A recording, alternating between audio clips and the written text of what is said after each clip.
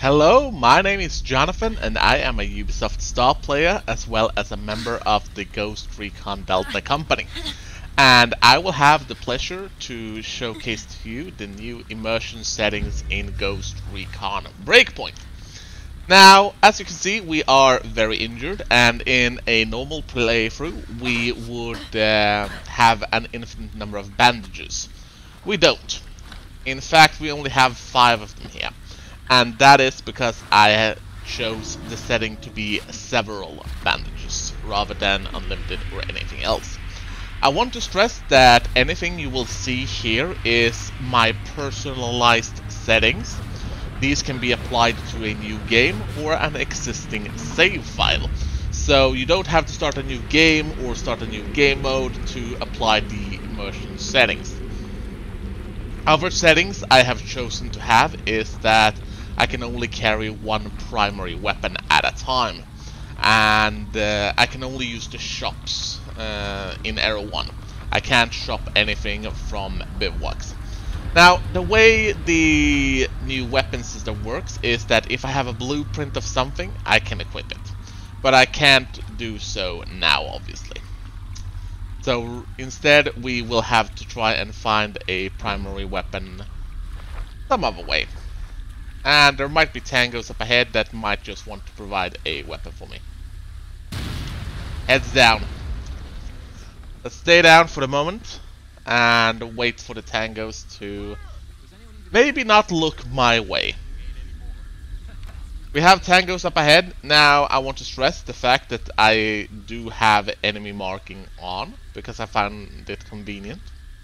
You can toggle it off if you like, but I have decided to keep it on for reasons that the ghosts have always shown to have augmented gear, and target marking should be part of it, even if it's not painfully obvious right now. Tango down. That's 2 of them down. Let's keep it. Let's check what they've got in the terms of weapons. Now, this guy have a Steeraug. And this guy is lugging around a G36. We'll take the G36. Now you'll notice that Nomad will check the magazine and insert the magazine, and we are ready to rock and roll. Now this guy has a poor taste in optics. Let me just say that. So we got the G36K and we are slowly making our way towards the crash site. We also have a crate up ahead. The crate may contain a weapon or it may contain a gear item, but either way, none of the weapons, enemies, or gear in this playthrough has any score. Switch for the 416. No, we're not gonna do that. I am very fond of the G46. My soldiers. Speaking of the G46, we could open the inventory screen. As you can see, it is vastly different. We have an ability to customize our outfit here and customize our weapons. What we do not have is anything else. So here is what I was talking about. These are the guns that I have blueprints for from one way or another. As you can see, there are several battle pass rewards here. So those are not lost in a new playthrough. My Terminator weapons are sadly not in there, but I'm kinda hoping they will fix that, because running around with the Uzi would be fun without having to buy it new from the shop. Now, it wouldn't really be fun if we just switched guns right here. So rather we are going to equip our G46 in the gunsmith right here. The upgrade mechanic is still present. And I'm not really sure what I think of that, to be honest. But I think it's as non-intrusive as it could be. Now I'm gonna be switching my red dot sight. It's not very realistic that I'm doing that, but I'm doing so anyway because I just want to have a better red dot sight. Also, I'm Swedish, so, you know, aim point. Everyone says like IKEA when it comes to Sweden. I say aim point. And our buddy is KIA. Well, that's a disappointment. We ain't getting back up from him. No way to go. So we need to look and see where else we might be going. As you can see, stuff like minimap and the objective markers are still there, though I have turned down the settings, meaning that the minimap will just be a map for the most part. So it will help me with navigation, but if I toggle it correctly, it will not show any enemy activity. And here's the thing, if you want to alter a setting, you can do so at any time. You can just pull up the menu, you can change the settings, you can even change back to gear score, though I have no idea why on earth you would want to switch back to the gear score. I must confess that this mode is a boon, and will probably contribute to me playing Breakpoint a lot more. So I think we got tangos up ahead. Yeah, at least 2 tangos. And as it stands, we are in a shit of a situation here. So we are going to be advancing very quietly. We need to try and find a decent where we can take the shot. We also need to look around us to make sure that the enemies... We can open this crate and let's see what's in it. So that was gear, enhanced field cap. And this is, once again, I'll just go to the inventory to show you. I can't equip that as a gear item. However, if I want to, I can go into this and you'll see that the enhanced field cap has now appeared in my settings of items that I can equip for visual purposes. So only visual. There's no gear score attached. I know I'm repeating that a lot, and I will probably repeat it again. But the reason I'm doing that is because I'm actually very happy with that being a thing. So, well, you guys need to keep your head on a swivel. You can't just go around and think no one is gonna shoot you. I mean, you're in a war zone. And you have an M4A, that's crap. And you have a Tavor, that's not as much crap, but I'll keep my G36, thank you.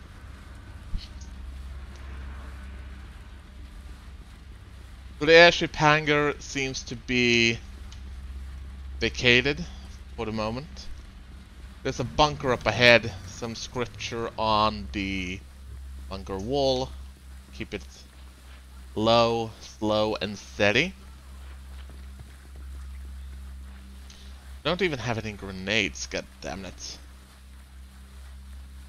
But we'll check out the bunker nonetheless. We are summoning the devil. Yes, indeed you are, but not in the way you think, my old friends.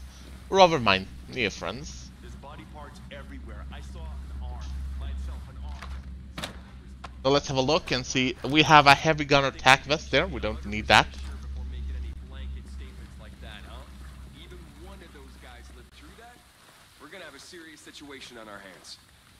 God, this place is a shithole.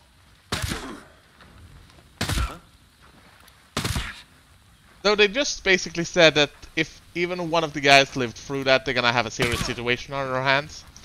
Yeah, I kinda would agree with that statement. That's 4 fewer tangos to contend with. You had a G36, we're not gonna change that. That's actually a bit interesting, because 533, a Sig Sauer. I do wish they would change the name of the G36, because this is the G36K. It's not the G36C. And the fact that this has a long barrel makes it the G36K. And here's the thing. I like the fact that it's the G36K more, because I'm a little bit worn out with the G36C. So the fact that this is the G36K, I like that. I really fucking like it.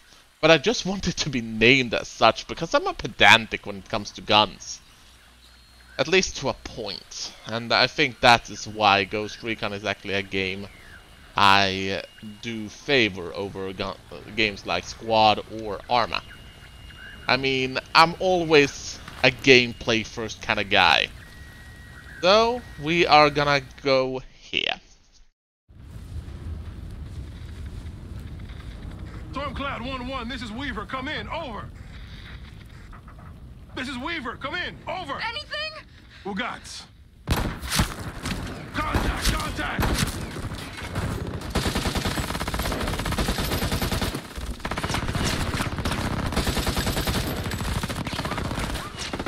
Check fire!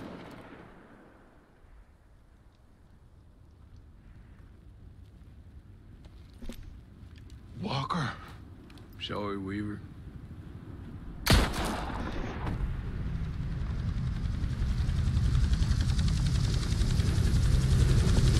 Well, we're gonna be trying to avenge Weaver immediately. It's not going to be easy, but we are definitely going to try.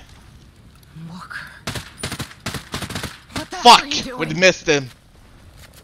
We gotta beat back and do a fighting retreat against the wolves here. We'll flank down on the left and prepare to receive the enemy.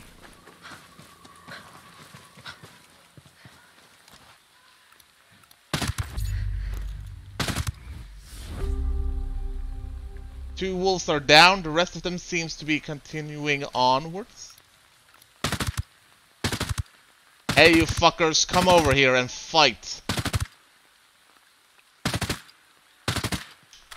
I'm not landing the shots at this range. There we go. More wolves.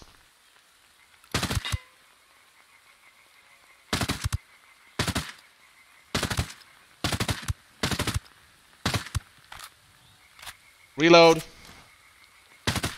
One habit I have that is a really poor one is that I usually reload far too often. Also, I need to start hitting shit if I'm gonna survive this.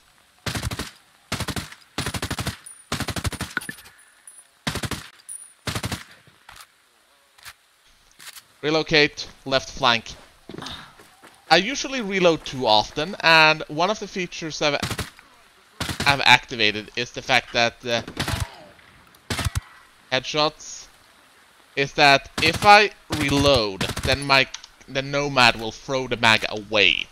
So, and as you can see there, -8, that is the ammunition I lost due to reloading. So at least Walker will have left the scene, but when he gets back, he will learn that the entire wolf force that accompanied him is dead. And hopefully he will take that little lesson to heart. Now we're going to continue throughout the swamp. We have 2 tangos right there. And some more across the swamp, but they are all sentinel. So they should hopefully not provide too much of a challenge. We got 2 more sentinels right there. Look for blood trail. I got the blood! Yeah! You ain't got shit. Let's keep it going.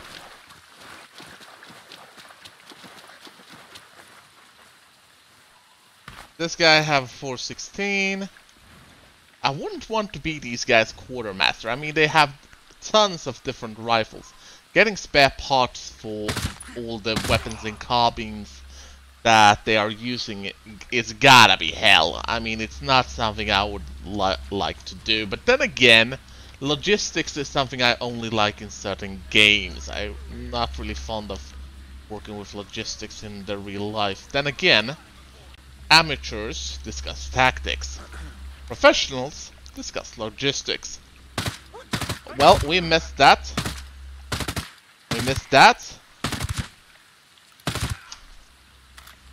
Fortunately, our suppressor made sure that we stayed concealed, but we are running low here. We only have like 1 mag left. We'll better make the most of it and go away, please. Okay, so we got scale credits, but we didn't get any ammunition. So we better be very, very careful here. Try and find some ammunition or anything that can be used to fight the enemy. Now we can actually check on our secondary weapon. We have plenty of ammunition for that one. So, but for our primary, we are still stuck on 23 rounds and no way to. Okay, so we can grab a G28 DMR, but we're not gonna do that. I think the G36 is going to be far more versatile in the situations up ahead. Mayday, Mayday. This is Ghost Lead. Does anyone read? 5x5, Ghost Lead. Who is this? A friend. I got the radio from a ghost. This ghost still breathing? Ghost Lead, you can chase the White Rabbit. Or run with the Red Queen? Give me a sit rep. That can wait. Your man's getting medical treatment. Follow the trail behind the ancient ruins. Your destination is in the mountains between two waterfalls. Understood. Ghost Lead out.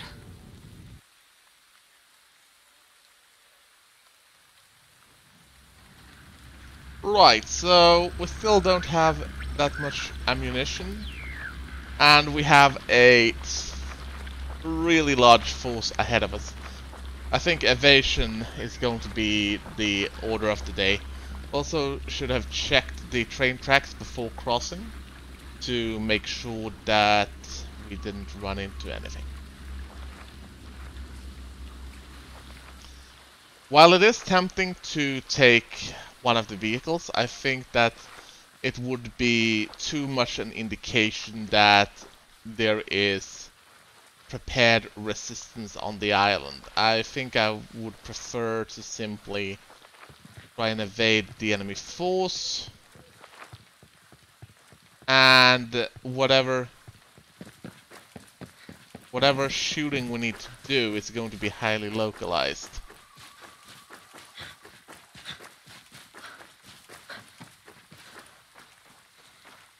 Of course, stamina is one of the things that you can adjust, how often it will be refilled. One of the things I've chosen to do is actually to permanently hide the stamina bar. So I will not be forewarned if Nomad is going to be rolling down the mountain when she comes. So rather, we are going to be proceeding towards the objective, and we have a checkpoint up ahead, and we're just passing the old tracks. Hopefully we will be able to get there without too much trouble, but Sentinel seems to appreciate trouble, so we are going to be moving upwards. Yeah, I got eyes on Sentinel in the village. At least two of them, but it doesn't look like they are all that alert, which seems par for the course here. I mean, they don't seem to be actually watching for trouble here.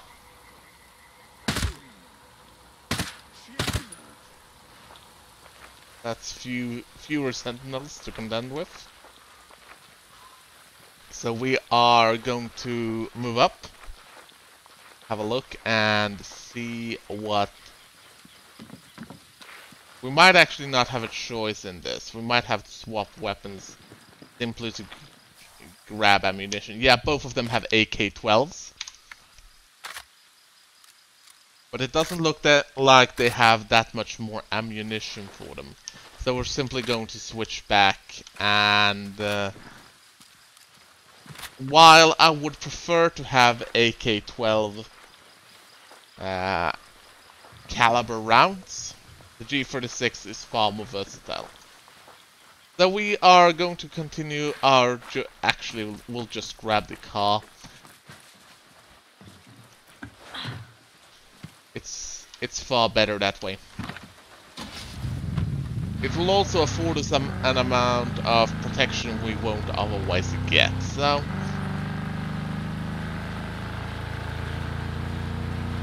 we will be continuing up the road, and we will be making sure to not run into too much trouble. Hopefully Sentinel will not be missing this car, But either way, we should make sure to park it well away from our destination, so that any tracking chip or tracking software in it... Oh crap, enemies on the bridge. Actually, if they report me in, we are going to be in some serious trouble. So, well, there's just one of them left. Let's jump out and shoot it. I mean, for a private military contractor, he is absolutely trash. He had the ability to shoot right there. Also, MK17. Like I said, the quartermaster for the Sentinels gotta be a very unhappy person. So we are almost at the destination that we got tipped off, and hope that was some more abandoned vehicles. Hopefully they'll just think that, yeah, we are actually going to do this. Sadly, we can't just push it off the edge. It would be fun if we could just do that, but it's better if we just park it there and make it look like a patrol has left somewhere in the jungle or whatever. So...